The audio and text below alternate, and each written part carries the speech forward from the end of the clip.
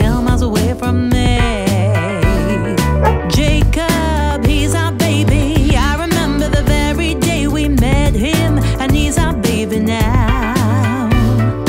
Jacob is a baby, he's happy as a lark, but when he was a puppy his life was very dark. He was bought by a man who really didn't care if he lived or he died. He wished he wasn't there. He was rescued by an angel who fed him bits of chicken. A kindness was a thing that kept his heart ticking. We knew straight away when we found him at the shelter that this broken little boy really was a belter. With gentleness and patience, he's come on leaps and bounds, though he still hates the hoover and the way that he sounds. This story is about what Jacob really sees. It reveals why he couldn't mind his Q's and P's. He's telling his story so you will also know how a pup sees a world and you can train him like a pro.